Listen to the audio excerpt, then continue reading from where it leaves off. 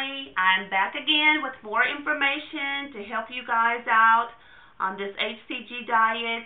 I'm giving you some tips and things that I am doing and have done to help me. About 2 weeks into the diet, I began having leg cramps. And I did a little bit of research. Because we're on this very low-calorie diet, our bodies are not receiving the normal vitamins and minerals that we would normally get from our foods that we eat. And so since we're on this mineral diet, I found out there's certain other, supplements that we need to incorporate into this diet to keep us healthy, keep us energized, and, so on and so forth.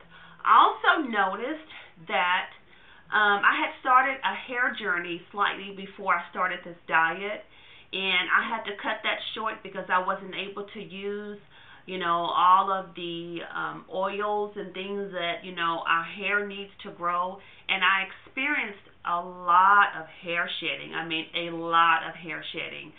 So some of the things I started doing, try to incorporate. Now, I don't remember to do it every day because sometimes I'm so busy and sometimes I'm lazy and I don't feel like doing it. But we have to also remember to read the labels on the foods that we eat, on the things that we buy that we're going to be using on this protocol. And we also, not just with that, but with the vitamins and the minerals, a lot of them have starches and a lot of them have sugars in them, hidden sugars in them. So we have to make for sure that we read our labels even down to the vitamins that we're taking.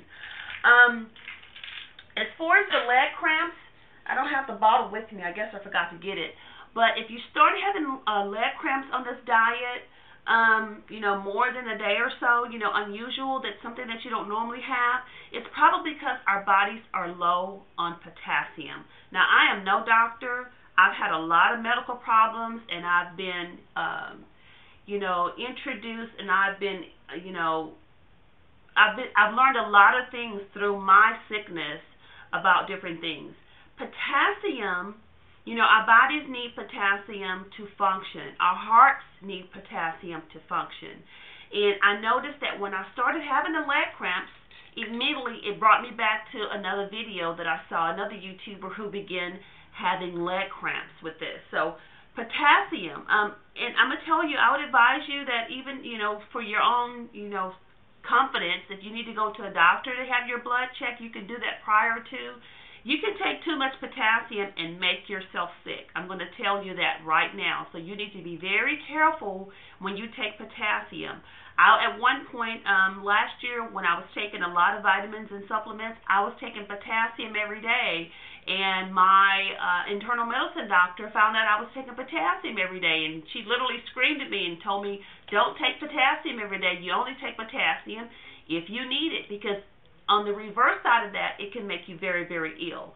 Now, even when I had the leg cramps, I only took potassium, I think, twice that week. And I waited a few days before I even took another pill. So be careful when you take that. If you begin having leg cramps, it's probably because your potassium is low.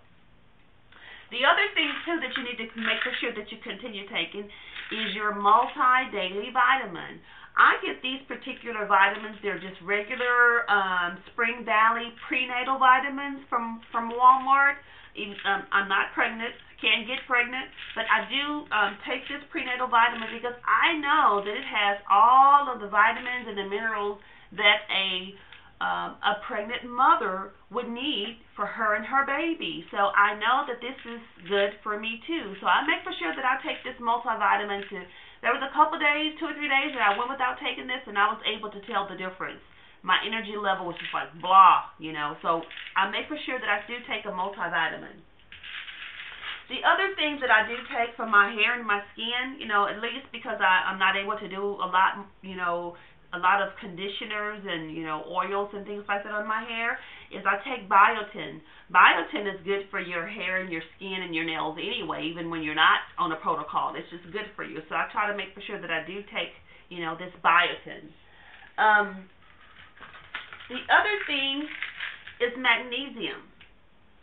I take the Spring Valley magnesium as well. Magnesium is good for you even if you're not on a diet. Magnesium helps you to break down the foods that you eat in your body.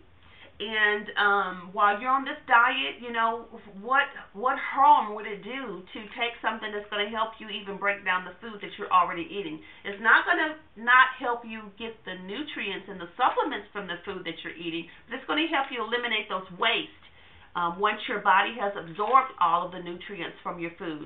So magnesium is good for that. Another thing that you can do, and I'm sure you hear about this all the time on TV, is about probiotics. And you may not hear much about this, but the enzymes. Probiotics are like those natural antibodies that we need in our colon to help break down the food and to break down the bacteria. And so probiotics as well as enzymes also help you to break down these foods in your body. They're good for you. They're good for your colon, to keep your colon healthy, to keep it clean. These particular probiotics and enzymes, I got these from Whole Foods here in my local city. This is the Gyrodophilis probiotics, and these are the Source Natural enzymes. My brother-in-law actually told me about these when I was having colon problems. If any of you guys watched my first video, about 2 years ago, I was diagnosed with intestinal endometriosis, and endometriosis, usually when a woman develops that, it stays just within her womb. But I wound up having surgery, and for 4 years, they left a uterine stump inside of my body. And that thing metastasized, and it tumbled over with scar tissue, and it got into my ovary, and my ovary got about this big, and that ovary grew and attached itself into my colon.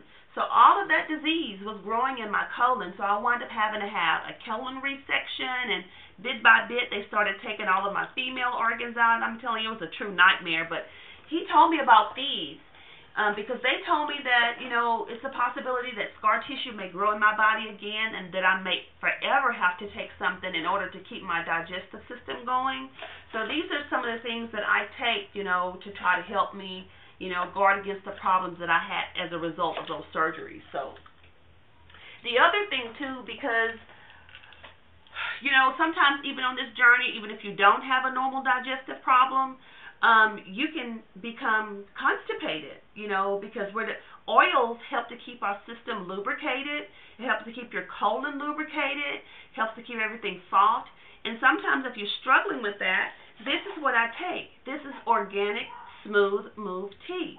This tea is very, very good with helping you go to the bathroom. As a matter of fact, I have to take this tea every day. Even when I'm not on protocol, I take tea. I've tried many, but there are a lot out there that are too harsh for my system. I mean, just cramps, and, you know, I don't feel like dealing with all of that. I want something that's going to help me and help me smoothly, and that's what this tea does. As a matter of fact, I use 2 tea bags at a time for my system. If you're going to try, a lot of people that are on this HCG protocol use this particular brand tea.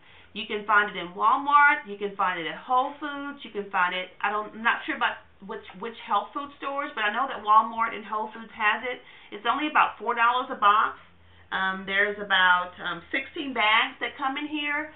And so I buy this on a regular basis. I will continue to use this even when I'm off the protocol, because I have to have something for me. So, but I just wanted to give you guys a tidbit on some of the supplements that I take.